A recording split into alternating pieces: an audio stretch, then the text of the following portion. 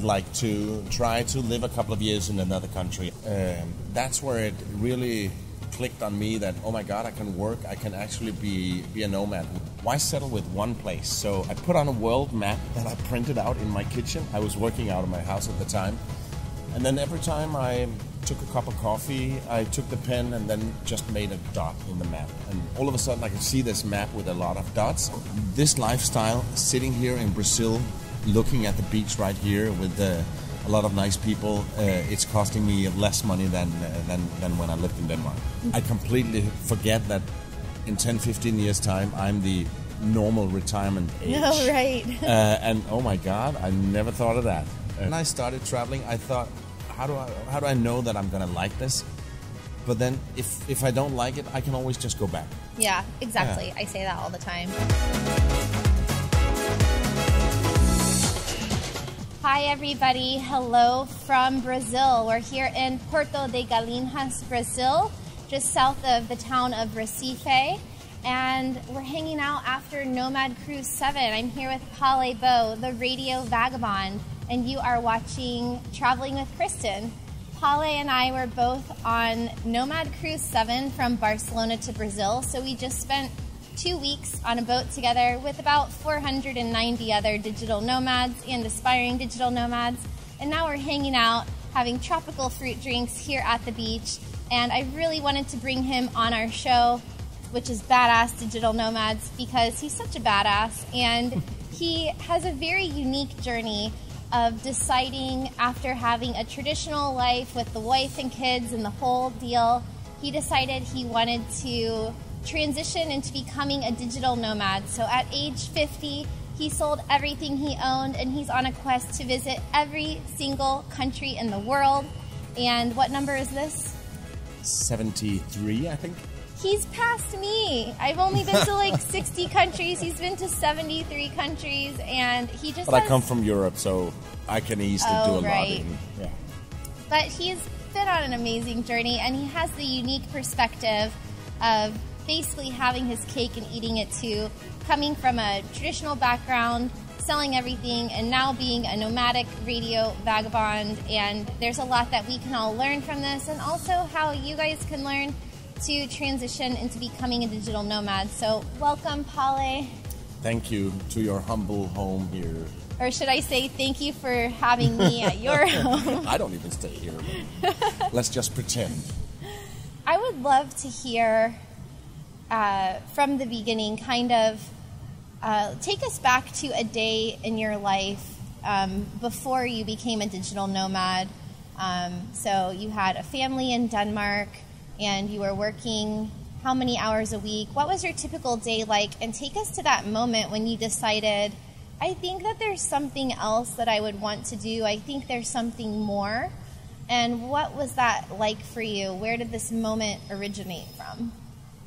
Yeah, well, it's a bit of a journey in itself. Like you said, I had the traditional life, but it's always been something that I wanted. I've been lucky enough to be able to work with my passion, which is radio and sound design. Actually, my background is graphic design, something I also liked. So then I started a radio station with a couple of young friends and went through that whole journey. And it was actually standing on another beach in Cannes, in the southern part of France, during Cannes Lions, that I spoke to a friend of mine that just came back from 2 years in Cape Town, wrote a book down there and came back and said that it was amazing to be out. And then I said, at some point when my kids move out of the house, I'd like to try to live a couple of years in another country, and maybe in a country where I could try to do radio in English as well, because Danish is such a small language, and I wanted to play ball with the big guys. And then he just said, you have to go to Cape Town, because first of all, it's the greatest place in the world, and it's so beautiful, and people are friendly, and it's a great place to be. But then at the same time, they do great radio, and some of the best radio advertising comes out of South Africa. So they're very good in radio. So I thought, yeah, maybe it's going to be Cape Town that I'm going to be in. And I didn't plan to go nomadic. I just planned to go somewhere to live for maybe 2 years and then go back. I haven't even been there, by the way, so now I'm like, I missed the best place. Mistake. Yeah, and having been there now, I agree, it is my favorite place. But then another friend of mine said, you should go and try it out, see what it's like before you start to just emigrate to Cape Town without ever having been there. So go there a few months, see what it's like, not just a week, but a few months, so you can feel what it's like to live there. And I did that in 2013, January and February, and that was actually where it dawned on me, oh my God, my clients, which at that time was mainly Danish advertising agencies and brands in Denmark, and they didn't care where I was. That's where it really clicked on me that, oh my God, I can actually be a nomad with this job that I have, which is producing radio commercials and podcasts and stuff for clients. And what year was that? In 13. Okay. So then when I came home, I thought, well, Cape Town's wonderful and I definitely want to go back, but there's so many other places I haven't been to. I've traveled a lot, and I've even been to some faraway countries, but with a base in Denmark. I've been to Greenland twice, Iran, Iraq, India, and all for work, and of course all over Europe. Yeah. So I thought there's so many places. I've never been to South America. I've never been to the Far East. So I thought, why settle with one place? So I put on a world map that I printed out in my kitchen. I was working out of my house at the time. And then every time I took a cup of coffee, I took the pen and then just made a dot in the map. And all of a sudden I could see this map with a lot of dots. And that was 2.5 years before my youngest would graduate and move out. So I had a lot of time planning, and I planned the crap out of it. It was very, very detailed where I wanted to be in those 2 years that I wanted to travel, because for me it was still 2 years. Actually, in the beginning I called my project Around the World in 80 Weeks, which just had a funny ring to it, but that's only 1.5 years. So I thought, oh, no, that's not enough. So it was 2 years, and then it was 4 years, and now it's more open-ended after I started traveling. And of course, my detailed plan, 2 weeks into that, it was out the window, and I've never got back to it. But I don't regret having planning, because that put me in a mental state and I did a lot of research on the different countries, and whenever it was my birthday or Christmas and people said, what do you want? I said, travel books. So I have a ton of travel books, which, by the way, is in storage with my vinyls. And that's the only two things, my books and my vinyls. So everything else is gone. Everything else, yeah. So there's a couple of things I want to focus on there, because I have a Facebook group. It's called Long-Term Digital Nomad Success, and there are quite a few couples and families in there, and I'm single and I don't have kids, so it's hard for me sometimes to give advice from the perspective of someone who has a family or is in a relationship. And there's a lot of people who always say, I'm waiting for my kids to graduate and then I can go travel. And so I want to touch on that for a second. And then also how your mindset was kind of leading this journey, because a few things. You came up with these ideas, it didn't work out, you changed gears, you did something new, and you weren't afraid that, okay, now it's not around the world in 80 weeks, or now my plan for 2 weeks is different for like the rest of my year, and then maybe I don't want to travel for 1 year or 2 years, maybe this can keep going. And so I definitely want to bring just into the mind of the viewers how it's okay if your plan doesn't go as planned, and how this can kind of be an evolution. As long as you keep an open mindset, you can just go with the flow, and what starts as like a seed of an idea can turn into something completely different. And I did not know this about you. Like, I thought that you had this all from the beginning, like, I'm going to be a the radio Vagabond. This is my brand. This is my podcast. I'm going to travel all around the world and do this. And I had no idea that it just started from this idea of maybe I don't have to work from home, or maybe I can go to one place, Cape Town, or maybe I can go to a few different places, or maybe I can do this for 1 year or 2 years. And that is just case in point, like the evolution of the digital nomad, in my opinion, and how so many of us kind of came upon this lifestyle indirectly, and how that's okay. So I'm really glad that you said that, because it's such a great example for people who aren't sure what their next step is. You can look back at your journey and see how it all happened, and now it seems like normal life, and it seems commonplace, but it was quite controversial a few years ago, and it still is. When you bring this up to your family and friends, they might have some objections and things like that. So it's still not exactly the norm. So yeah, how did you explain this to your kids and your friends and family? You're like, sorry guys, I'm gonna go around the world. Like, were they worried for your safety, or some were, but not so much. And I'm bringing weapons, my common sense and my smile. So that's the way I travel when it comes to safety, and not walk down a dark alley in the middle of the night, but also not being afraid. So keeping an open mind, and anything can happen crossing the street, no matter where you are. So yeah, but actually, when I started sharing the idea with some of my friends, one friend of mine that had built this big company, and he just bought a Jaguar, and it was 5 years after I started my company, and he said, "Oh, you shouldn't go travel now. Now your company's taking off. You can go travel when you retire." And he may be right that I would probably be able to make more money if I stayed in Denmark, being closer to clients, and maybe started hiring staff and building a bigger company. But for me, that's not necessarily being rich. I want to be rich in so many other ways, in memories, because I think I can't bring a Jaguar into the hole. I can bring my memories, and that's more important to me. Obviously, I still need to make money in order to survive and go from place to place.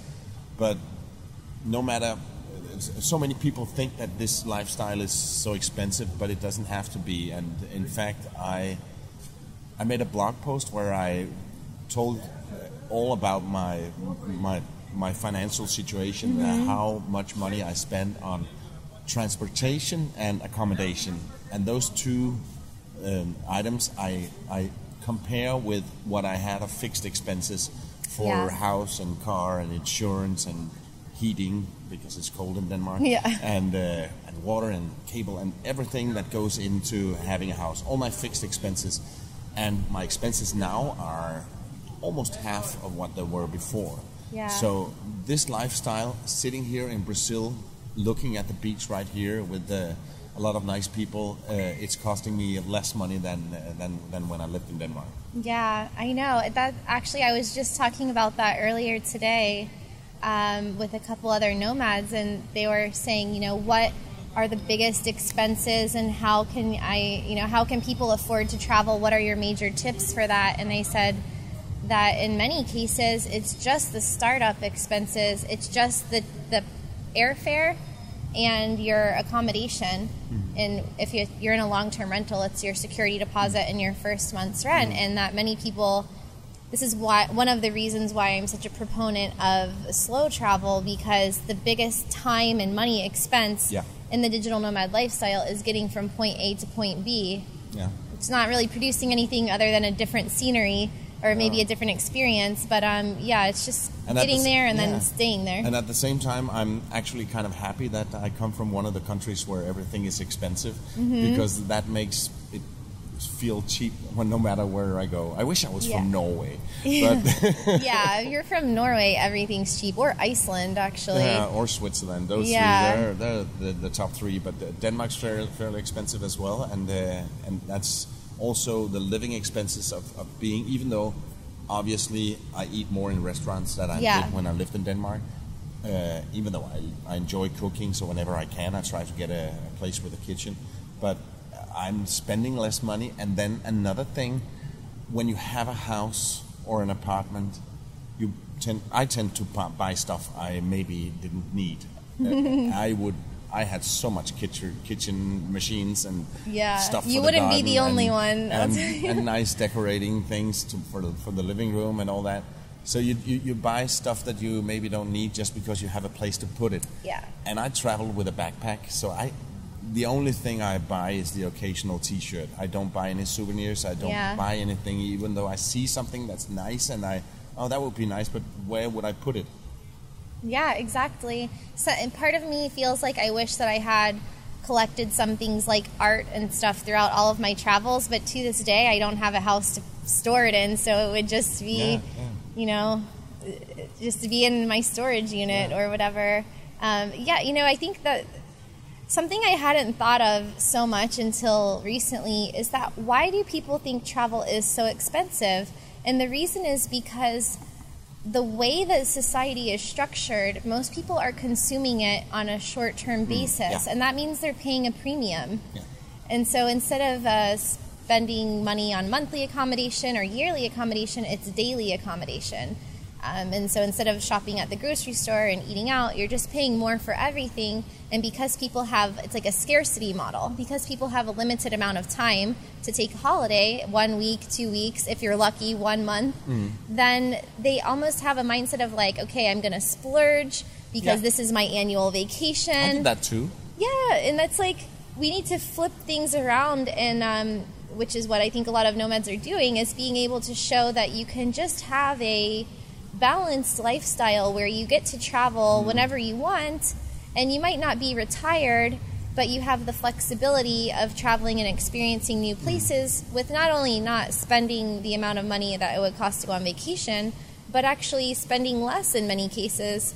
And in extreme cases where you come from Scandinavia and go to someplace very affordable like Southeast Asia or Eastern Europe, you could spend a fraction of your income but have a higher quality of life. Yeah. And this can be actually like within reach for normal people like you and I who just figured it out eventually after trial and error. But then again, this lifestyle maybe isn't for everybody, because some people they like to have the base. Yeah. And I spoke to some of the people that were on the Nomad cruise, and still having a place somewhere, but travels a lot. And and maybe it's a person that's location independent, so they technically could, but they enjoy coming back and saying, oh, now I sleep in my own bed, I have my stuff on the walls, and they enjoy having that, and I totally respect it.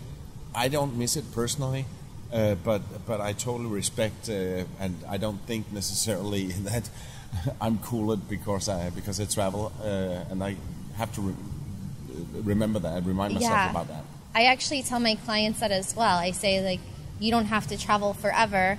Not only that, but I wrote an article called "You Don't Have to Travel to Be a Digital Nomad."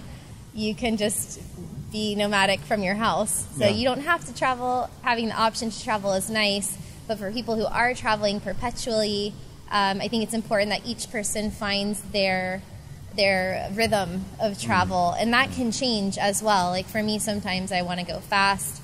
And sometimes I want to take 3 months, 6 months in one place. Sometimes I've spent years in the same country and become an expat. And it's like just being able to go with the flow. And then if you go to a place that you really love, like Cape Town, being able to go back there again and visit it again. Yeah. So now that you've been traveling for 2 years, or how long? Yeah, 2 years and 5 months. Do you miss any of the things that you sold? And how long do you think you'll be traveling, and like what is the next end game, or what's the next step in your vision? Is this a permanent thing, or do you go back in some form to a regular life? I have 2 daughters now, and just to answer your question from before, I don't think I did that. I think both my daughters, they think that it's cool what I do, and they come out and visit me. I had my youngest travel with me 4 months in Asia, and I speak more to them now than we did when we lived in the same house. Maybe not speak, but at least chat on Messenger or whatever, and we speak a lot. So I'm very much a part of their life, and they follow my life, and I don't feel the distance that I thought I might.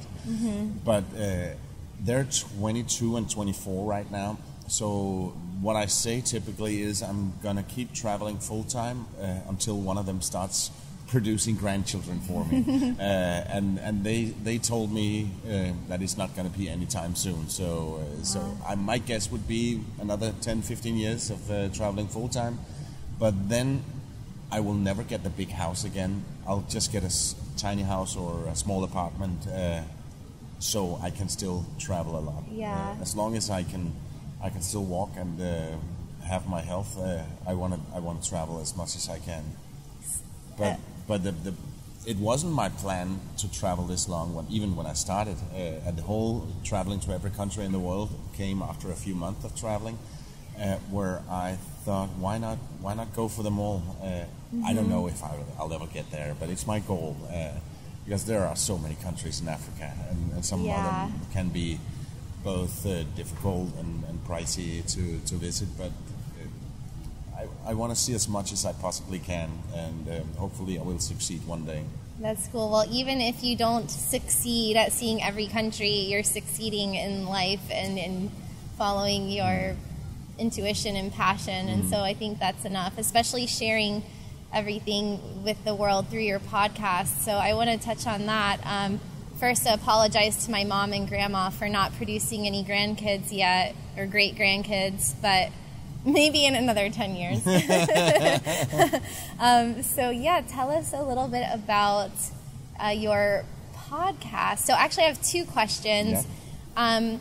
Now that you've been doing this, first, do you see yourself retiring in the traditional sense, or do you think that you'll always work in some way to stay active? I think more or less I'll die with a microphone in my hand until I do the microphone drop.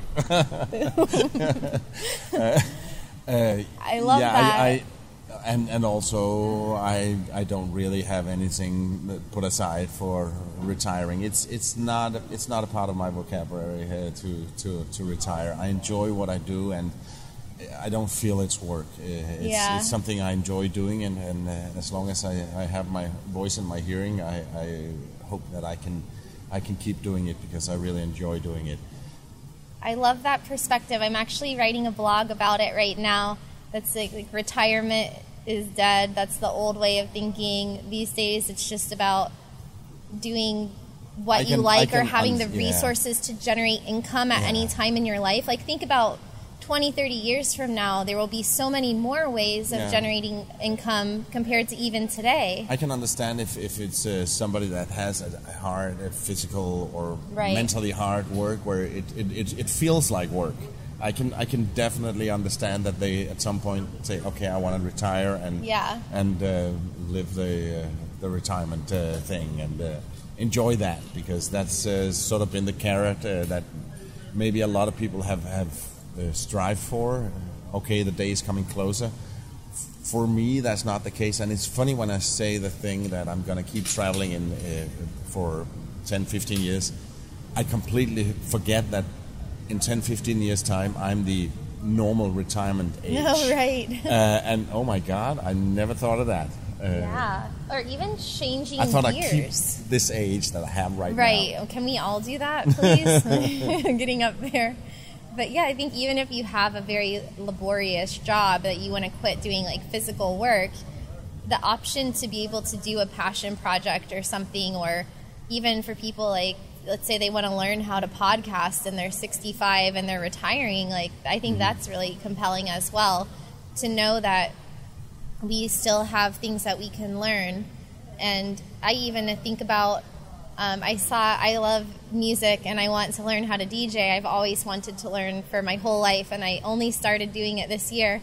And I saw an article that there's a woman in Japan who's 90 years old or 88 years old.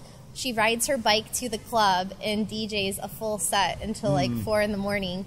And I'm wow, if I don't get it done this year, then maybe even 20, 30 years from now, if I want to pick it up and be out DJing in a club somewhere, I can do that. It doesn't matter how old you are. Yeah, I just before coming here, I was listening to a radio program, and they talk about, do you remember Giorgio Moroder?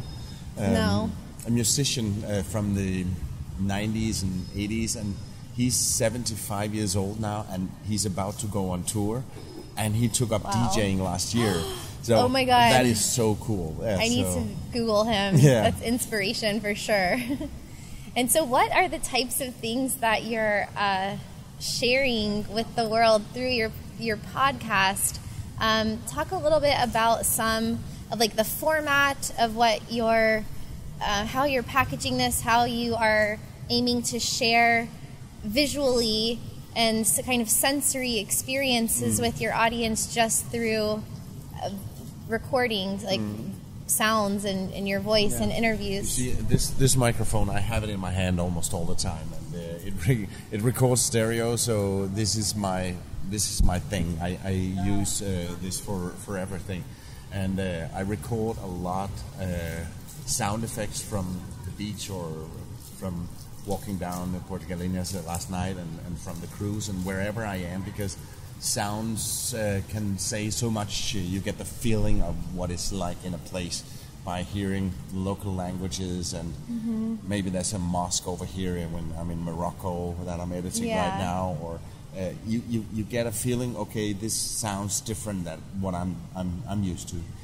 And then I try to tell stories of what happens on my journey, because the podcast is basically about what happens to me as I travel to all these countries, so people can join me on the journey without leaving home. Meet Palle Bo, a digital nomad from Denmark on an epic journey around the world. My name is Palle Bo, and I'm a long-time radio producer. In 2013, I started planning to become a digital nomad and a full-time traveler. 3 years later, I had sold my house, my car, and all my furniture. And in July 2016, I set out on a quest to visit every country in the world. And then I speak to people I meet. Sometimes I also do an interview series where I interviewed you and many others from the ship. But nomads and travel bloggers that can inspire. But that's sort of a separate thing. But my normal podcast is about the journey and the country and the destination. So it can be an Uber driver, it can be someone I meet in a cafe, it can be a tour guide, it can be someone telling me, when you go to this city, you make sure that you speak to this person. Like when I was in Boston, somebody from Denmark says, oh, my father used to have a girlfriend that wrote a book about a heist in the museum in Boston, and she's got an interesting story. So it comes in very many different ways, and all of a sudden I see myself sitting in her living room having her story. So that's also a part of what enriches me and my travel, is that I do this podcast because it gives me an excuse to speak to some interesting people. Wow, that just gave me a flashback of just a month or so ago. I was in London, and I was going to film with a travel video blogger, videographer, and in the Uber on the way there, I was trying to figure out this gimbal, and the Uber driver was like looking in the rearview mirror like, what is that? And I explained, and it turned out that he was working with content creators in LA, and he was flying from London to LA to like create music for these bloggers and all these cool people. And he gave me somebody's contact there, and he's like, you guys should talk, and I think you can collaborate. And it's just, I don't know, it's so many synchronicities when you travel, and to think back at like the little things along the way that made that outcome possible is always so shocking to me. Like the fact that I saw this guy on Instagram and I reached out to him to interview him for my channel because I'm looking for cool people to talk to about their experiences to share with my audience, and then through that to meet an Uber driver we have mutual friends in LA. It's just this is the way that the world is always surprising me. And also I get a lot of friend requests on Facebook, and also from people I don't really know, and maybe a lot of people, they just decline. But I try to see, okay, who is this? Do we have mutual friends, or what does he or she does? And just before going to Albania, I got a request from a guy who works in the travel industry, and he stumbled on my name somewhere when it comes to travel, and just without really thinking about it, sent me a friend request. And then I wrote back to him and said, hey man, I'm coming to Tirana soon. Do you think we can go for a cup of coffee? And we ended up spending so much time together, and he's now a very close friend of mine. Wow. Just out of the blue, getting a Facebook friend request. Yeah. And yeah, you never know where it comes from, and I try to keep an open mind and of course be aware, because is he trying to scam me? You always have that thought, but basically I believe in the best in people. Well, you've definitely inspired me to start documenting even more and whip my camera out, or my iPhone. I might not have this cool recorder, but yeah, I mean, I'm just so inspired to do more and create more, and listening to the clips of your podcast from walking through markets or through the South and like Louisiana and all kinds of things. It's just a reminder that we're all just regular people, but everybody still has like extraordinary stories to share. And if we have the opportunity now with technology to be able to share and distribute the things that happen that used to be so secret and limited in our travels, it's like, why wouldn't we? So that's it's like humbling opportunity to be able to do that. And I try to get more and more into podcasting as well, but it can be whatever medium people like. If it's video, it's video. If it's writing, it might be a blog or something else. Or if it's just talking, get hold of a small microphone and start recording stuff and put it into a podcast. It's so easy. Great. And on the cruise, I did a session, a workshop about that, how to start a podcast. And I really try to inspire people to do it. We got to have more podcasts out there. Yes, even definitely. As if there weren't enough. I know, you put me on the spot too. You're like, when is your podcast launching? And why don't you put this into a podcast? So, all right, I'll have to set a deadline for that. Yeah, because who wants to watch us? Right. People say, like, you really have a face for radio, or you really have a voice for this. That's what I've been told all the time. But it doesn't matter what you look like, guys. Like, Casey Neistat says that everyone told him he was too ugly for video and whatever, and he's like super successful. So I actually used to think that. I used to hate my voice. I used to think it was too squeaky, and that I wasn't like skinny enough or whatever, pretty enough to be on video and on a travel show. And now, thankfully, I'm over that. That it doesn't matter. Hey everyone, welcome to another episode of Digital Nomad TV. It is so funny when it comes to voices. One of the most admired voices when it comes to radio and podcasts is Ira Glass, who does This American Life. And a lot of people try to emulate the way he speaks. Oh. And he's got a funny way of speaking, and he's not got the best voice. So I heard an interview with him recently where he talked about this, that so many people wants to sound like him. And it's so funny because his voice is not great. Yeah, I think everyone should just sound like themselves, basically, and find their own way. Like, I could never copy your voice. I could try, but it would be weird. Try. Okay, thank you for watching Traveling with Kristen. Well, do you have any last words of advice for people who are at home and thinking about traveling, and then where can they listen to your travels? Well, my travels, as you said, it's called the Radio Vagabond. Oh, okay. And product placement. And it's just looking for the Radio Vagabond in any podcast app or wherever you get your podcast. Make sure that you write the Radio Vagabond, because otherwise you get the Danish one. And unless you're Danish, if you're Danish, leave out the. But right. You know what I mean.